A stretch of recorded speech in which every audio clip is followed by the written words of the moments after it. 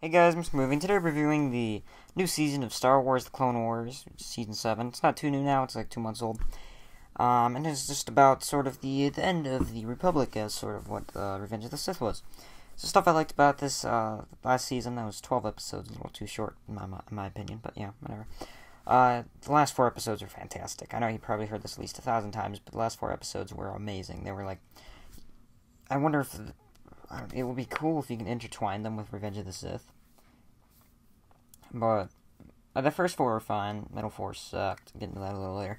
But then the animation too. The animation was fantastic. It looked great. It was a gritty, dark, sort of like before, but they made it look better. And the combat was amazing. Ray Park came back to do Darth Maul, and then the story too. The story was fantastic. I know there's people that are sort of ticked that they went away from the Ahsoka just novel that they were using for most of the time in Clone Wars. Like, they went away from that at the end on how she escaped and took Rex's chip out, or how Rex lost his chip. But besides, I didn't mind that. I didn't read the novel, so I don't really know. I might though. I don't know. Ahsoka's not like my favorite character in Star Wars. There's better, but Ahsoka's not bad. But yeah, the story was amazing. Just besides for the middle 4, which, getting into the cons, the middle 4 were terrible. Yeah, I just didn't want to watch them at all. Yeah, I was just like, okay, I know the other 4 are good, so I'm just gonna powerhouse through these. But yeah, and then also some of the voice acting, mainly in the middle 4 episodes.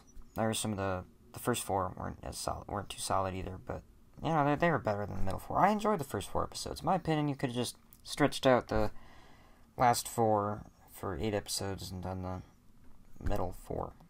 And now, or just come with a better storyline for Ahsoka and what she's doing, because that was terrible. Because, I don't know, the first 4, they had choices. Or was it? Wait.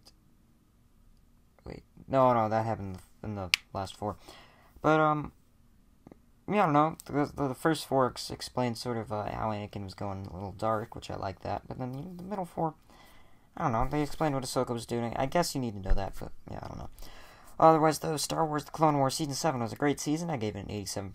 Definitely recommend checking it out if you're a Star Wars fan, or just you want to watch some good TV show episodes and you have Disney+. So yeah, see you next time, movie fans.